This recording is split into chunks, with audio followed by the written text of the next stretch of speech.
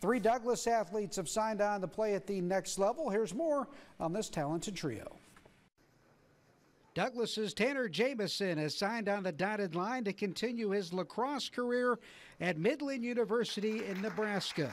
Jason Fisher will play basketball for Minnesota Morris. The campus and the diversity of the campus, seemed like a great environment to be around when I went on my visit there, and it just sounded good to me.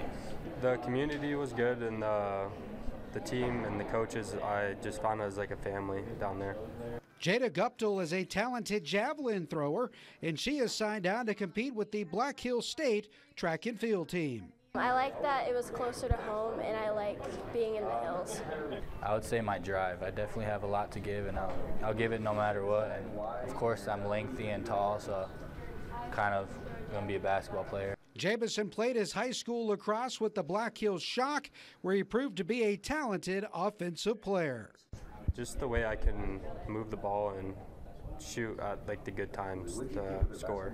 The key to my success is just being determined and working hard in all I do and seeing progress. Jason Fisher transferred to Douglas before his junior season, and playing for the Patriots at the AA level helped prepare him for the college game. Yeah, I would say so. Moving to AA, and I've played in single A my sophomore and freshman year.